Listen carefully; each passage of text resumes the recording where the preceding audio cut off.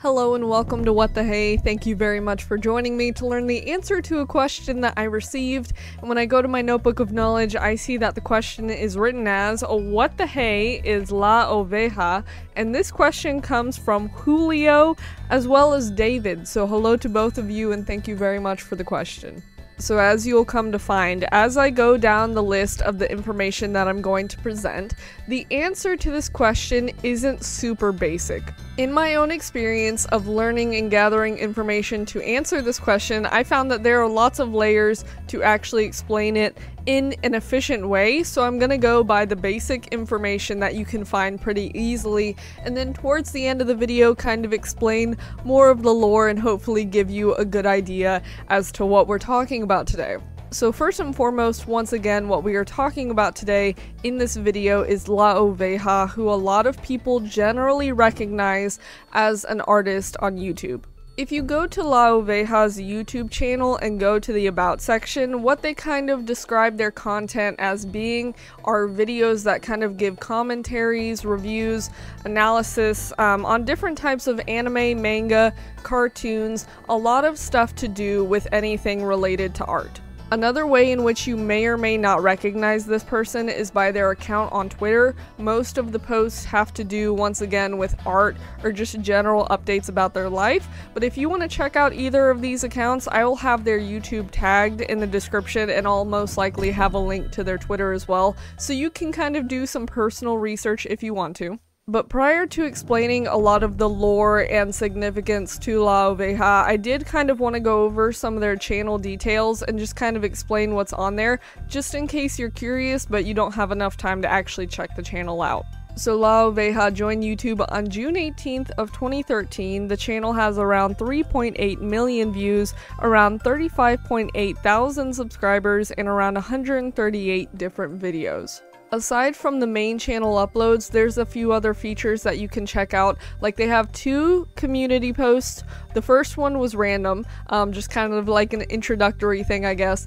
And then the second one was kind of like a video upload update. So it's like if they wanted people to know what they were uploading, they could see that community post and find out. So that's kind of what those are. If you want to find a specific type of content from this channel, they do have a few playlists that you can kind of look through. There's ones with commentaries, drawing videos, they have opinion-based videos, collaborations, and a few reviews as well. So if you are looking for something specific, they have an option for that.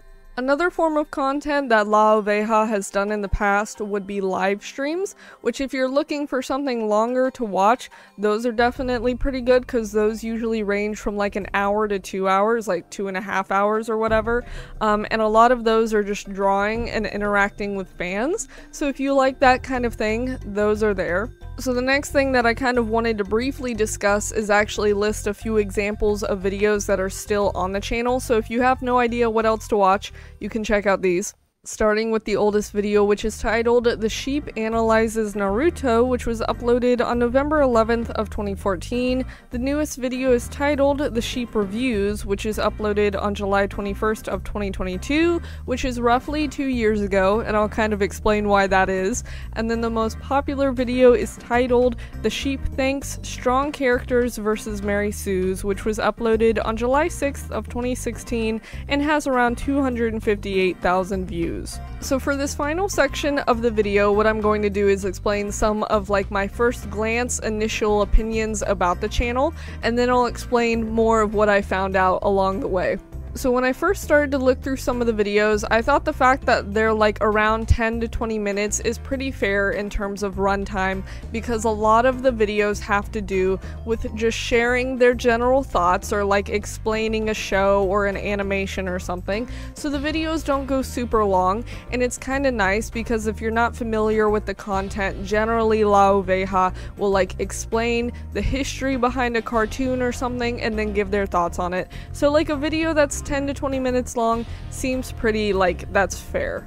Next on the list, and I basically just said this, a lot of the content on La Oveja's channel is stuff that I've never heard of before. Like, I personally watch and enjoy anime and manga and cartoons from time to time, so a lot of it I have a similar interest in, but a lot of it I've never seen or heard of before, so like hearing information about it from someone who actually seems to do a good job on explaining it is kind of fun. With regard to the art on their channel, from a general perspective, it's pretty neat. I personally enjoy people who make art and like put time into it. And you know, La Oveja clearly has a certain style with their art. If you watch through some of their videos, they kind of explain their personal history with art, anime, and all that. Like, they were kind of raised by shows like Evangelion and stuff. So you can kind of see that inspired to their like own art style, and a lot of their videos have to do with discussing their upbringing and like childhood with art, so that's kind of cool. So from someone who enjoys art, it's fun to see that. Which, in addition to having their Twitter account and their YouTube channel, you can find out that they have worked on comics with like creating characters and creating storylines for comic projects, which you can also look into that if you want to, and I'll probably have that linked as well. But now we can actually go into the interesting portion of the history of this video.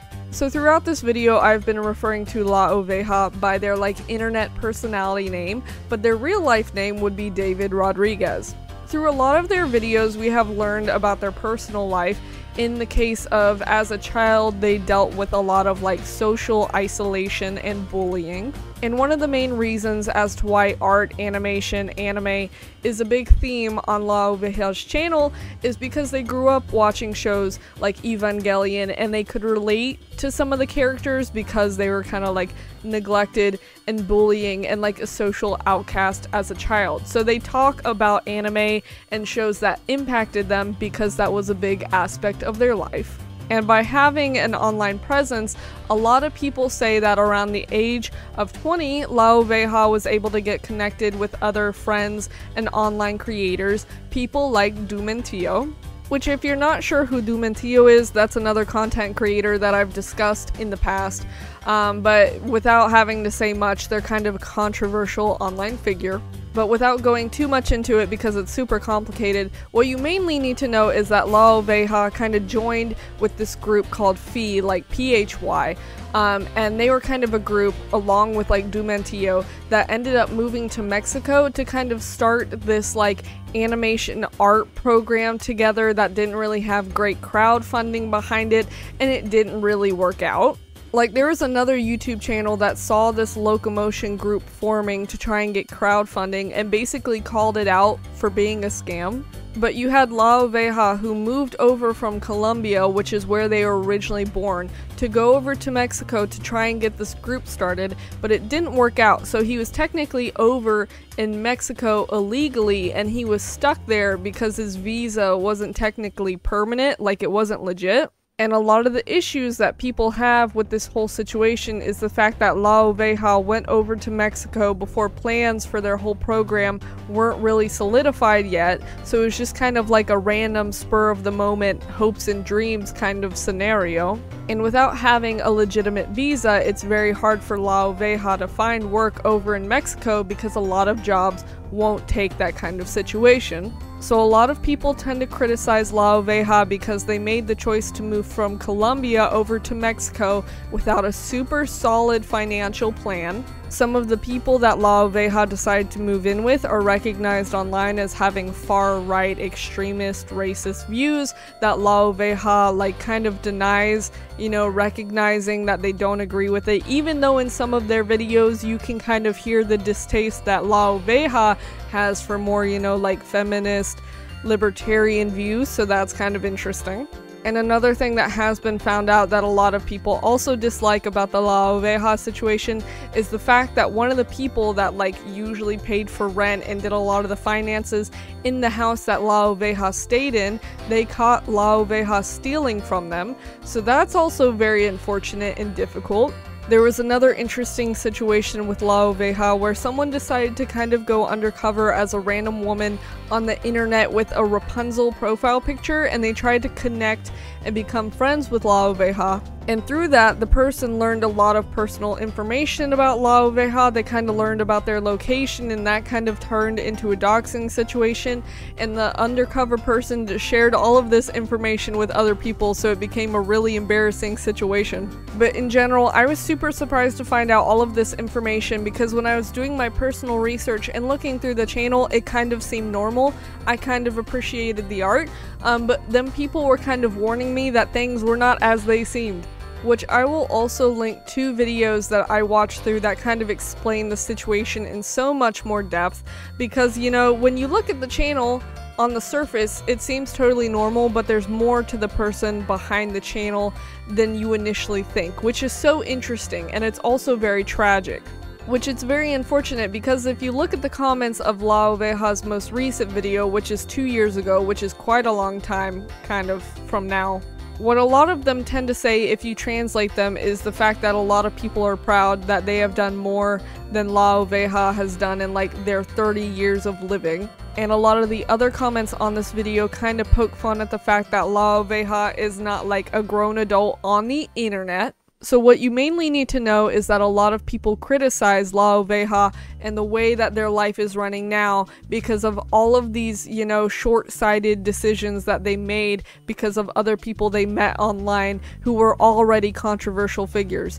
So a lot of people don't have a great opinion on it, which initially some people did want to sympathize with the situation because they had a content creator who's pretty good at art, you know, kind of go through some financial hardships. But as more information came out with like stealing and their artwork ethic not being great, and also their like unlikelihood of trying to change their situation with trying to move back to Colombia, everyone was like, your situation is the way it is because you're making it that way.